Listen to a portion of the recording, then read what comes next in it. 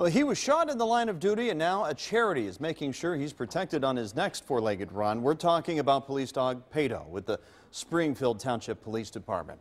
Pato was shot by a suspect who was accused of drunk driving. This is video of police chasing that man after he shot the dog.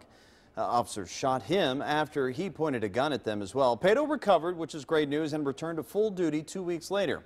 And now a nonprofit group donated to Springfield Township here a new bullet and stab-proof protective vest.